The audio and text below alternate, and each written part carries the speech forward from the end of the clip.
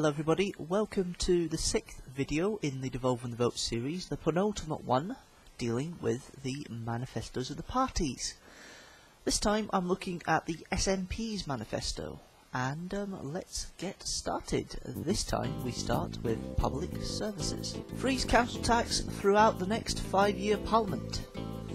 Well, that means they're just keeping what they started last time, so everything's been frozen, so there's no change there from last time. Keep Scottish Water in public ownership, freeze water bills for 2 years and deliver a £2.5 billion investment programme. Well, this is different from the others.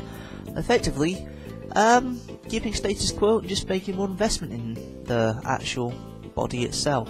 A community empowerment bill to give local people greater say in their area, including taking over underused public buildings. Community empowerment bill. Interesting idea, I suppose. Achieve a 25% cut in quangos by the end of 2011. Quangos. Now, what are quangos? Well, they're organisations funded by the government, but they are independently run. So which ones, I wonder, are to be cut? Protect the NHS budget with extra £1 billion over 4 years. A ring fence and an increase. A step better than the others, I suppose. £30 million to increase number of cancers detected at first stage by 25%, starting with lung, breast and colorectal cancer. This would be good, I think. Yeah, definitely. And it would save so many more lives if they could increase that detection rate.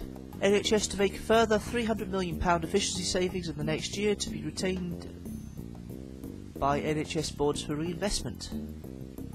Hold on a minute. The budget has been protected, but they still need to make savings. Can this be done with the other in place? Guarantee no compulsory redundancies in the NHS. Oh, this is getting more confusing. Hold on. Ring fence and additional budget. Efficiency savings, but no redundancies. So, how are you going to make savings? It can't be all just on efficiency. It just can't. It's not going to work. Tackling hospital infection a top priority and bring forward new minimum standards for MRSA screening.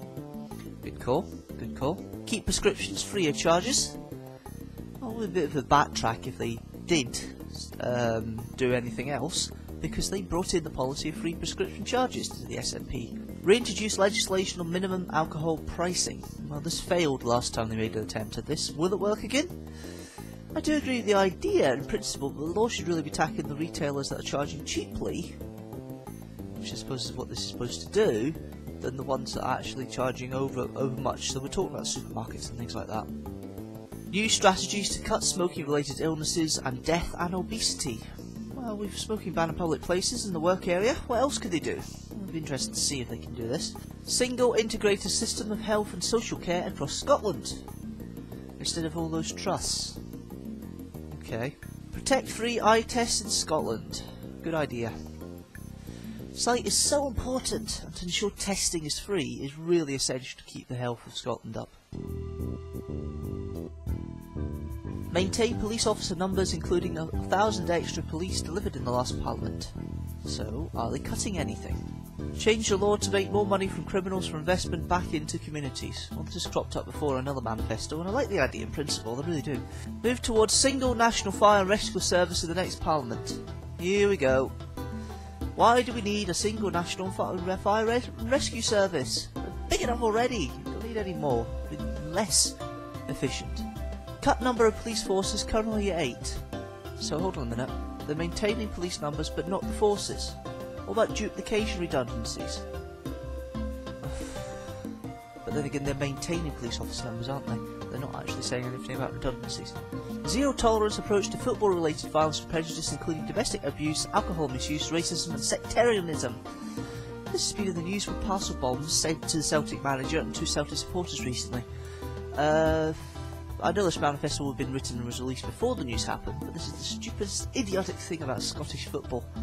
The sectarian idiots of Rangers and Celtic chiefly, but of all the sport. It's ridiculous. It's something that should be happening in this day and age, and I do not agree with any phrasing of either side of the old firm or anything like that. It's just too far, it really has. Proposed to UK government a new ballistics DNA database so each and every firearm in Scotland could be tracked. That's an interesting idea, but could it be feasible? Could it work? Demand same rights for Scots law in relation to European human rights legislations enjoyed by other jurisdictions. Well, there has been a little change in Scots law for something around this recently. We should be in line, I suppose. Work to win new job creating powers for the Scottish Parliament. Something that could be beneficial for Scotland. Ah, good idea, SNP. Bring forward legislation for an independence referendum. My views would put this video to over an hour if I said anything.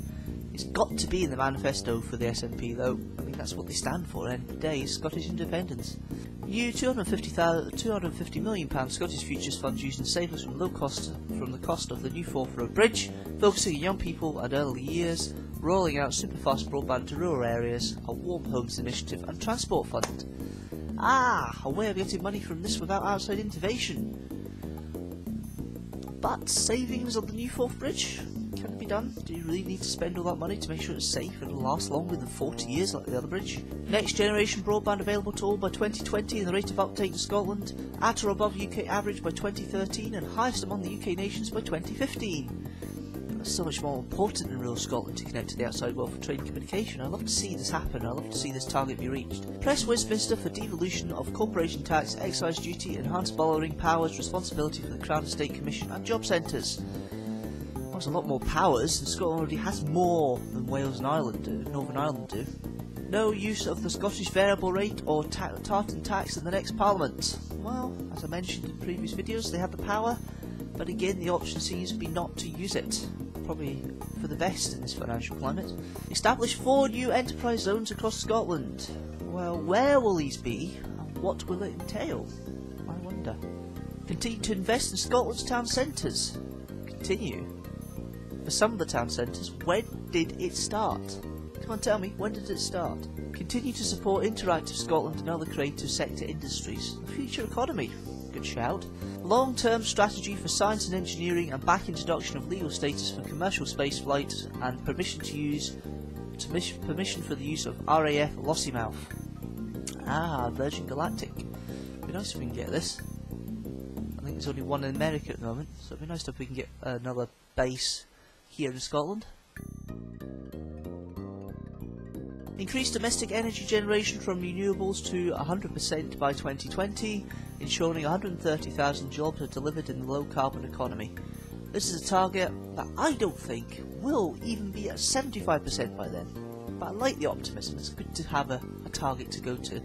Keep the Forestry Commission as a publicly owned body and forests in public hands. Well, there's no change there then, and they're not going down the route of down south. Support the use of electric cars.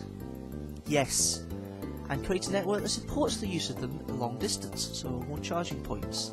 Press for the proposed Green Investment Bank to be located in Scotland. Well, a lot of parties are looking to see this happen. Demand release of the 200 million fossil fuel levy from the UK government. Oil than the SNP, here we go. I won't blather on about it, as it would be another 30 minutes on the video. Look at legislation on tackling high hedges. Well, cut them down. Basically, cut them down. No university fees for Scottish students still staying in Scotland, requiring additional funding of £93 million a year. Keeping the status quo, status quo, unlike the Tories. Bring in new university level graduate apprenticeship and technical apprenticeship for colleges. Or will it help get students to the next level from college?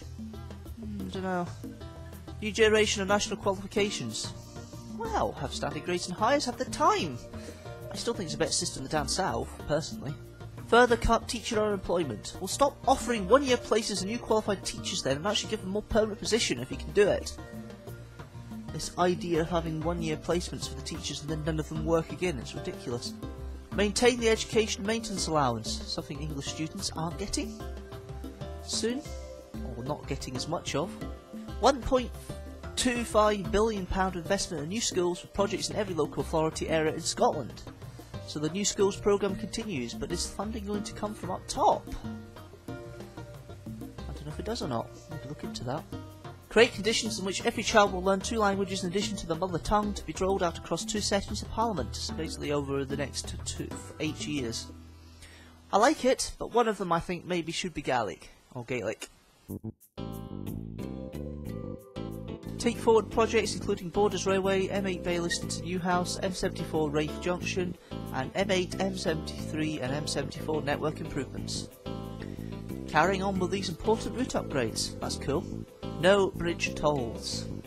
Well, they're keeping that policy. Let's cut the queues at the bridges, there's no toll booths stopping traffic. My only concern is the maintenance funding. How's that going on now? How do they get the money to do repairs on the bridges? Tough tenancy rules for those who commit antisocial behaviour. It's all about the eviction then, isn't it? Publish a national strategy on housing for older people. Are there changing needs for old people? Well, I suppose I could ask my parents. Use the 2014 Commonwealth Games in Glasgow to put Scotland on the path to a healthier and more successful future. While I passed the velodrome the other day, wow, what a building. It's stunning. It's really stunning. It's just outside Parkhead football stadium. If Scotland can be healthier after the games, then all the better, definitely.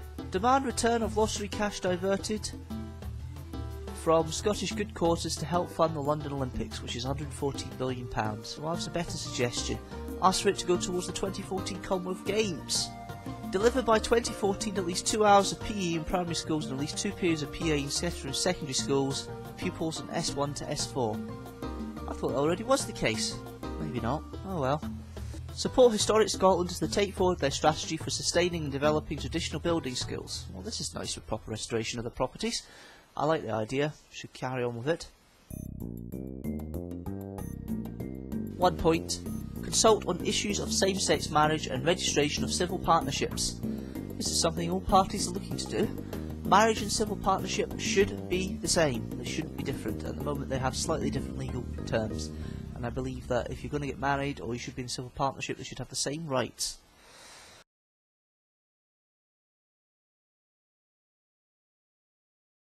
So, that's the SNP's manifesto, and some of the points I picked out that are interesting from there. So that's me now done the 4 main parties, and recorded them all, and edited them all. So, tell me what you think. Leave your comments below. I have one more video, quick roundup of some of the smaller party policies and some of the more interesting points.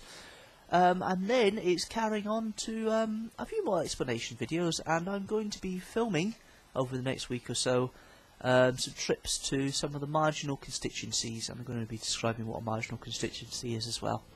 So until next time, thanks very much for watching, and I will see you later.